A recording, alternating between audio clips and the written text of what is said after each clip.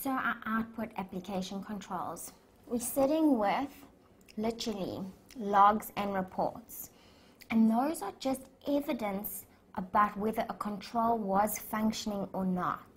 So ultimately, these controls we would consider are detective. They are there to detect if the initial input control is working or not. Whereas your input controls are there to try and prevent misstatements. Alphanumericals trying to prevent you from putting a number where it should be a letter. A sign and a size check are trying to make sure you put the correct information up front. So those input controls are preventative controls. They're there to prevent a mistake from the start. Whereas your output controls are to detect if those preventative controls have done their job. And so I say to you, there are logs and reports. Literally, a log is a report of all activity that's taken place. So everything that's happened, everything that's been input, I can get a log that shows me the detail. Every control, I can get a log to show me if it worked. Because a log, it tracks everything that's happened in that computer information system. Okay, so ultimately it's a tracker. And we get a whole bunch of different types of logs. So we can get, and very commonly, guys, an exception report. And this tells me every time the control didn't work. What control? The input control. So examples, I can get an exception report for limit checks. And it will give me all times that the limit was exceeded in terms of the limit that was required. So, an example, in your debtor cycle, there is a credit limit that we set for the debtor. And let's say we make it 500 Rand. If they are able to sell to the debtor in excess of 500 Rand, or sell to him so that his balance is in excess of 500 Rand, that detail would appear on the exception report for the limit check. If the control didn't allow him to exceed the 500, so the limit is working, then it will not appear on the exception report. So exception report is only where there's an exception to the control. It is not working. You can now get exception reports for almost all of your input controls. So exception reports for when your access controls were violated. And it allowed for that. Somebody with the incorrect username or password was able to gain access to an area they shouldn't be. For all of your program checks, where your limits, where your size, where your sign, where your alphanumerical, where your sequence was able to continue out of sequence. So they had source document numbers with missing documents, and it allowed them to carry on creating new documents without following the sequence. Screen aids are a little bit different, because to get an exception report of where a prompt didn't work, it's a little bit harder for us to actually get a report to show that, but we can even say for screen aids, we can get exception reports for something like where a mandatory field was not completed, but they had the asterisk showing there should be a mandatory field. or where they were able to add something that was not on the drop-down arrow. Okay, but something like a prompt may be a little bit more tricky. A screen format, a little bit more tricky to get an exception report of where it doesn't look like the format. So often, guys, when we are dealing with application controls, when you are asked to find program controls within this client system, you would find and discuss the input controls, but then you need to discuss output controls to show where that input control didn't work and where it did. So where it did work, you could just get a log that shows what happened, and in that it would show you the control is working. But where you want to see specifically if it's not working, so you want to actually iron out the controls that aren't working, you will get your exception reports. So guys, an activity report and audit trail are just types of logs. Activity report just specific to one activity. So if you're looking with one specific data, you can get all the activities linked to that specific data instead of having to look at every single sale to every other data that you are auditing. If I want to just get it specific to one thing, I can get an activity report around that one item. An audit trail will show me from start to the finishing of recording a transaction, the entire movement of one item. Okay, so because they are both quite similar in their functions, they are actually just giving us a report of activity. When I discuss output controls, I generally group those activity and audit trails together, and I will discuss one, get a log, and two, get an exception report. And you've grouped the two, activity and audit trail, in the log itself. Okay, so for every input, you can now go and discuss an output.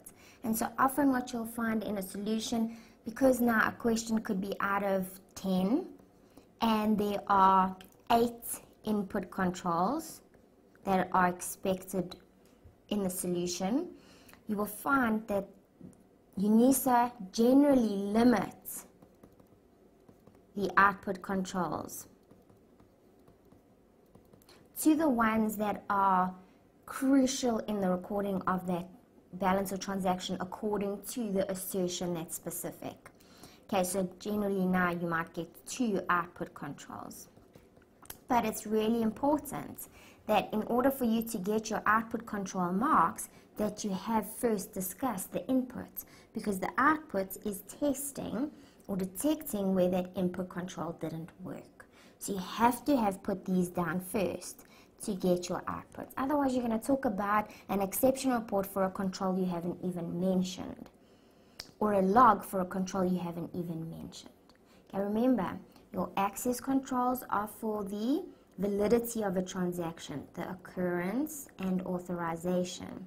Your program and screen aids are mostly for the accuracy assertion, but both in your program checks and your screen aids, we do have some for completeness, being our mandatory field, our missing data, and our sequence checks.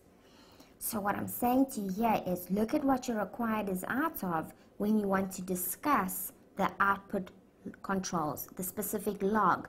Which assertion are they dealing with? Because then I want to talk about the logs for access controls, and then exception report where access was violated. If they're asking me to audit the occurrence assertion, they're asking me to audit the accuracy assertion, well then I'm going to go through my program checks, my screen aids, which one do I specifically want to address, and then discuss the output according to those. But like I say, if there's 10 marks for the question and you've got 8 input controls, don't go put 8 output controls, because you're putting 16 marks and you're wasting time. You don't have that time to put extra. If you capped at 10, you want to be trying to put down 10, 11, maybe 12 points and hope that you've got enough to get 10 or close to 10 with those. So what I would do then is I would group logs of all the controls, and then exception reports where all the input controls didn't work. Instead of going for the specific input control, a password didn't work, a limit didn't work, a missing data didn't work, assign a size, because that is a mark in itself, but I need to first put my inputs and then limit my outputs, because otherwise you're repeating the input control and UNISA aren't going to give you marks to repeat it.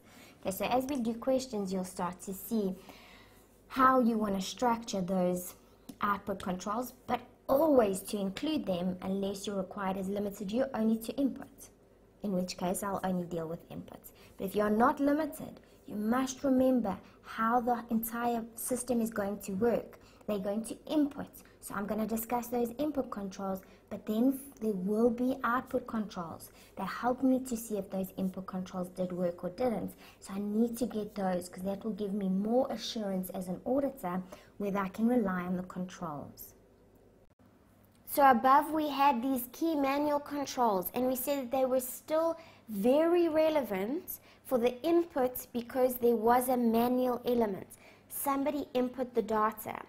But then we said the next step was the computer information system took over, and there needed to still be those same controls. However, they will be performed by the computer, so there will be a change in the name, a change in the way it gets done, but it still needs to achieve the same objective, to reduce or eliminate those risks around that transaction or master file amendment. So we've now looked at all the application controls. Now I want to go and give you a comparison for, this is the manual category of control. What would the computer category of control be for that manual one? So the first controls here, segregation of duties and authorization. In a manual environment, you've got different people doing things, and you've got more senior people authorizing, signing documents, approving decisions. In the computer information system, how can that still be achieved? Well, your access controls. Username and passwords. So you can assign responsibilities through those username and passwords and say, at this point, this transaction cannot go any further until someone senior has put in their username and password and authorized that transaction. In this point, I need two people to have looked at this function. So I need two usernames and passwords that were assigned to the appropriate people to move this process forward. Isolation of responsibility, where somebody has to sign taking responsibility for the action that they should have done, the control they should have done. How can that happen in a computer environment? The same thing, access controls. And then in your output, the logs will show if the person who was responsible for doing something did it, or if somebody else did it. The log will show. Access controls in a manual environment, while access controls in a computerized environment. The only difference, in a manual, it was generally to your unused source documents. Now it's to the entire information system.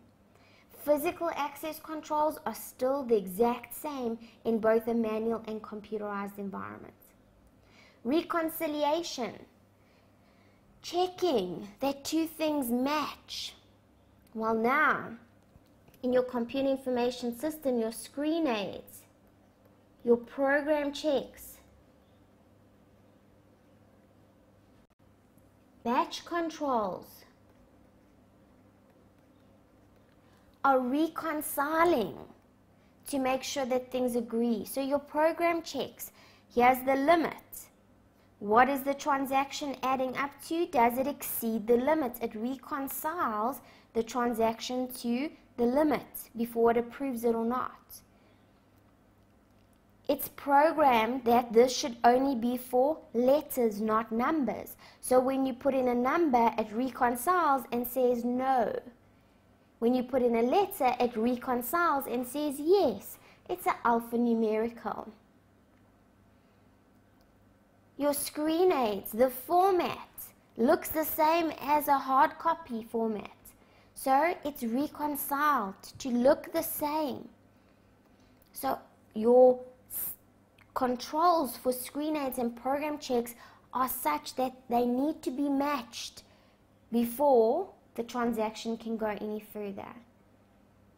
And your good source document design, so there in a manual system you would have it pre-numbered, and then the control, you would actually physically sequence check. So in a computerized environment, once again, it's pre-numbered and there is that sequence check as part of your program or edit checks. So I've now gone and looked at my input controls and I've gone and matched them to these manual controls and my output controls, the logs, and matched it to the manual. So guys, also here, add your log for reconciliation. But always remember, there has to still be a manual element when it comes to the log reconciling back to the input. The manual, a person will have to do that to make sure that the input which was outside of the system agrees to the output which came from the system. Okay, so now when you think we are done with all the complicated things of computers, I want to take you into the different types of infrastructure that a company can use for their computers. Okay, and guys, it previously was included as advanced computer information systems, so the different types of systems that there could be. So I've kept that heading because that will be consistent with what you guys have done prior. But in the standard now, it refers to them as the infrastructure. So guys, these are the different types of infrastructure that a company or client can use as their computer information system.